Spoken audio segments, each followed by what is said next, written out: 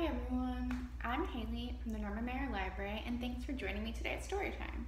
Let's get started with a welcome song that we'll sing with our voices and with our hands in sign language. So we'll go, hello friends, hello friends, hello friends, it's time to say hello. Good job everyone. So today our story time is going to be all about voting. Now voting is something that we hold elections all throughout the year, but a lot of times big elections are held in November. And elections are when we get to decide the people who represent us in government. So it's really important because it's how we get a say in what happens in our lives and the lives of our communities. So I chose today 2 nonfiction books about voting. Nonfiction books are books that are about real things, so they help us learn about the world around us. A lot of times in story time we read fiction books, which are things that authors use their imagination to make up. But it's really important to learn about our world too, and the more we learn, the more we know, right? And the more we know, the easier it'll be when we encounter those concepts on our own when we read about them in a book. So let's get started with our very first book called Equality's Call, a story of voting rights in America. And it's written by Deborah Diesen and illustrated by Magdalena, Mora. Equality's Call. Our founders declared when our country began, the consent of the governed was part of the plan.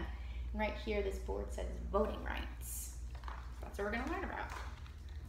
Through voting, elections, and representation, the voice of the people would strengthen our nation. In fact, though, for years, this great founding ideal was extended to some, and for others, not real.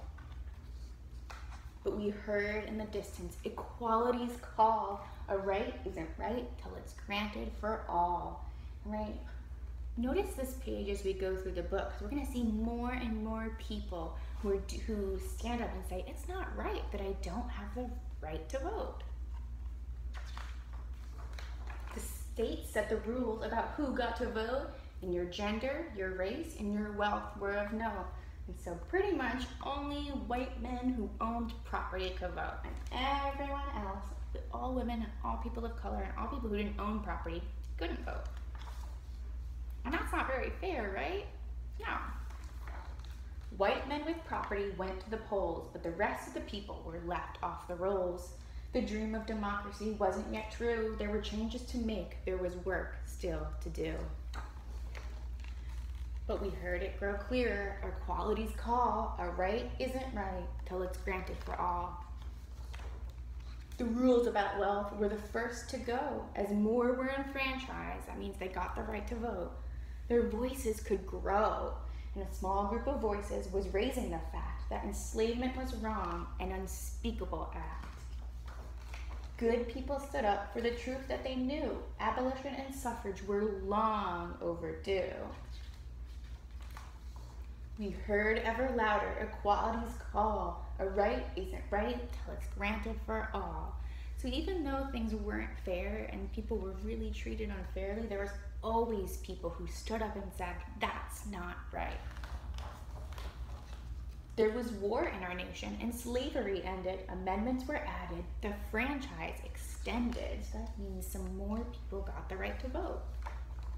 Now more men could vote, at least so the law said, yet denial through taxes and tests were widespread, and the voices of women were mostly omitted, and only some states was their voting permitted. So even though ostensibly people of color could vote, it wasn't as easy in practice. But nothing could muffle equality's call. A right isn't right till it's granted for all. And these signs say, give us the vote now, and votes for women. And what will you do for women's suffrage? Suffragists didn't give up the fight, and the 19th Amendment gave women the right. But voters of color still met with oppression. Their voting was hindered by brutal suppression, like all those tests and taxes, and even sometimes violence that we read about on the other page. So we passed legislation to try to make voting fair, to extend and protect voters' rights everywhere.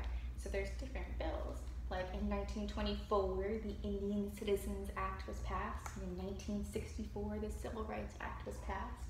And in 1965, the Voting Rights Act was passed. And in 1970, the Voting Rights Act was extended.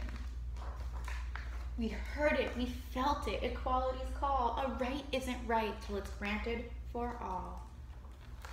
The journey's not over, the work still hasn't ended. Democracy's dream must be constantly tended. But where we are now is a debt that we owe to the work of more people than we'll ever know. And each time we vote, we acknowledge that past, to honor our rights, to ensure they will last. For to vote is to answer equality's call. And each time we vote with them all. Think about all the people who made it possible for everyone to try and get a right to vote. And that is the end of that first book they were reading, everyone. Good job. And I want to thank Simon and Schuster for giving me permission to read that book. Before we get started in our second book of the day, I thought we could sing a little song about voting. And I thought we could sing it to the tune of Farmer in the Dow. Because even though not everyone can vote, right? Because you can't vote until you're 18, you can still support someone to vote. So we'll go, today's election day, today's election day. We're driving to the polling place, today's election day.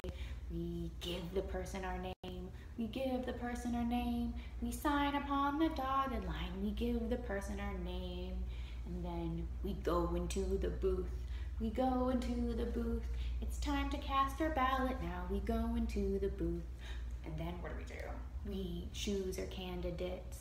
We choose our candidates. And then we push the vote button. We've chosen our candidates. And then some of the best parts about voting is that we get a big sticker. We get a big sticker to share with all that we voted. We get a big sticker.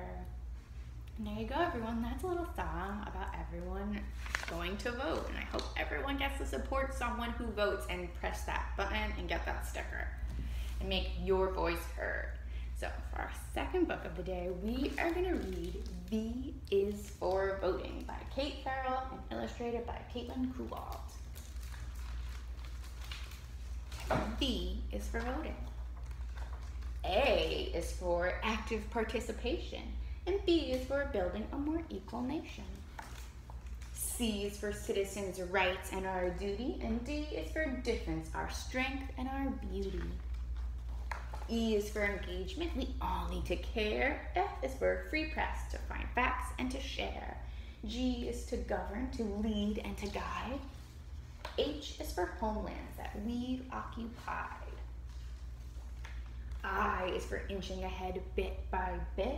The march is a long one, but we cannot quit. J is for judges. They're meant to be fair, to be neutral, unbiased, objective, they swear. N is for knowing that you can take part. L is for local, and that's where you start. M is for matter, and every vote does. N is for never forgetting what was. O is for onward, keep progress in sight. P is for protest when we need to fight. Q is for questions, I've got one or three. R is for represent, they work for me. S is for suffrage, the right to vote. This fight is ongoing, not history's footnote. T is for talented teachers in schools. Well-informed citizens don't suffer fools. U is for unbought, unbossed, undeterred. V is for voting to make your voice heard. W is for working for change, win or lose. X marks the spot on the ballot you choose. Y is for you, we need everyone's hand. Z is for zeal, please bring yours, take a stand. And that is the end of that book, everyone. I want to thank Macmillan Publishing for giving me permission to read V is for Voting. So before we sing our goodbye song for the day, I wanted to talk about a really new special resource available from NOLALibrary.org. Bookflix is a really cool software for beginning readers that pairs a nonfiction text, which I love, and a fiction text together so kids can read and make connections, and then it answers some questions about it. This helps us connect what we're reading about to our daily lives and helps build background knowledge. So make sure to check it out. There's some really great books on there. Let's get ready and sing our goodbye song, which we're going to sing with our hands and with our voices.